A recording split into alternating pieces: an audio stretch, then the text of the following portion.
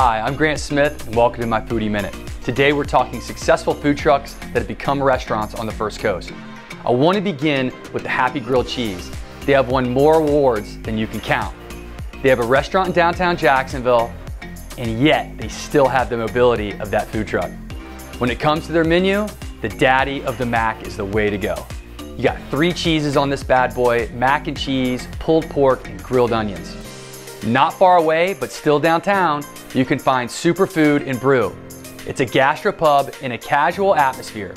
They have a menu full of healthy options paired with beers on tap. Try the Poke Bowl, it's my favorite, hands down. Another success story is Corner Taco in 5 Points Riverside. They brand themselves as semi-swanky street food, and they live up to their word.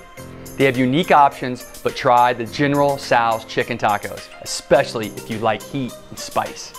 For my final 2 spots, let's head out to Mandarin. First, award-winning Blue Pacific Tacos. A friend told me about this spot and now I'm hooked, guys.